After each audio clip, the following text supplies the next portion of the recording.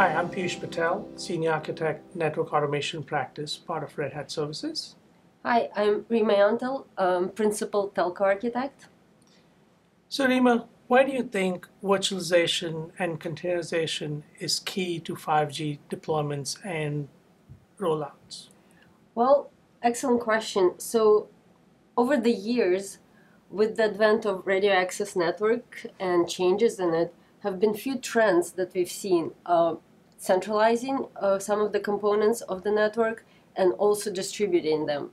With 5G specifically, we're seeing the distributed trend again, but for some components, and some components are still centralized. So you're seeing components in the central data center, but you're also seeing a lot of the components at the edge getting decomposed. So if you have something like a virtual BBU that used to be one monolithic component, part of the antenna produced by one vendor, now you can split it up and you can deploy it in the edge and near edge. So really close to the user who is going to be consuming the services, allowing the service provider the flexibility and the cost savings of putting some of the components really close to the user.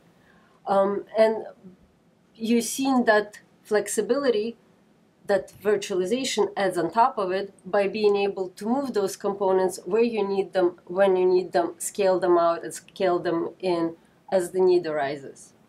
And that lends itself really well to automation. So where do you think the automation belongs in this picture?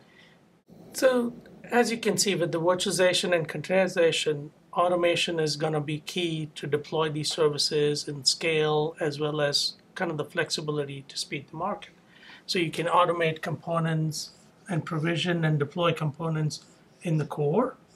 You can automate the networks, overlay and underlay networks, as well as the services and application.